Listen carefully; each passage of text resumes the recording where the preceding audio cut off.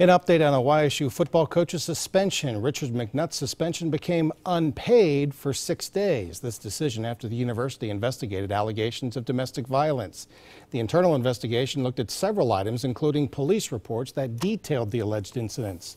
After further review, YSU ruled there were no clear violations, but said the actions of Mr. McNutt that resulted in police intervention were of concern.